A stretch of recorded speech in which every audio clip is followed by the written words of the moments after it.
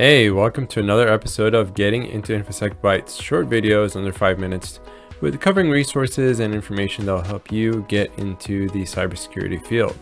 So let's get into it. Today's topic is blue teams. And so if we get into what exactly are blue teams? Well, you have blue teams, red teams, and purple teams. And in general, in my opinion, most of those that are employed in the security field, listed enterprises and corporations, are going to be on the blue team side. So what is a blue team member? Well, Daniel Miessler has an excellent post on exactly what a blue team, red team, and even purple team, which is a combination of both. And so if we hop into the site here, we'll take a look, and he goes into different definitions. But in general, a blue team is an internal team that is focused on defending against attackers. And something I like to say to folks who don't know about what the security field is, I try to tell them, try to keep the bad guys out and the good guys from shooting themselves in the foot.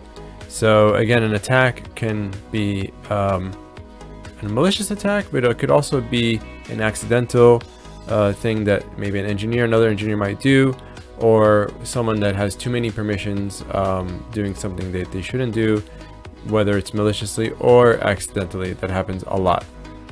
So that is something to consider.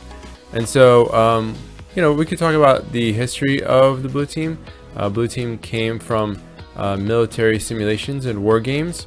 So there is that connotation between the blue team and the red team. And so if we look at here, we have here is a blue team working on field exercises, and then the red team working on attacking. So just a side note, but in any case, what you want to focus on as a blue team member, and again, a lot of the jobs are going to be on this. That means you're going through logs, you're going through putting proactive and defensive measures to check for vulnerabilities in your system, to reduce the permissions of things that don't need it. So employing least privileged, for example, least privilege throughout the system, for example, enabling zero trust. So doing, a zero trust model. So that's also something important. So take a look at this article, take a look at, job descriptions that are out there. No one's going to say we're hiring a blue team member, but understanding what the blue team is important, and understanding, I think, I've mentioned the show, and my guests have mentioned the show several times, that we're all attracted to being on the red team and doing the penetration testing and things like that. While that is attractive, and I definitely encourage you to do so if that's something you're interested in, but there are other ways to the number of jobs that are out there that doing that full time are not that many compared to the blue team side.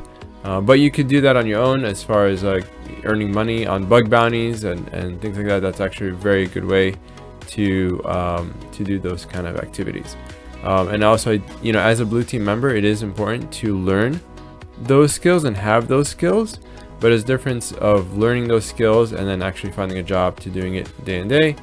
Knowing how to attack a system is actually very, very important, but also knowing how to build a system. In fact, I've heard pen test managers say that a lot of their pen testers don't have any sysadmin skills, and so they wouldn't know, basic system administration.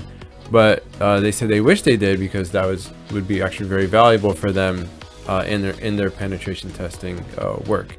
So that's something to take into consideration.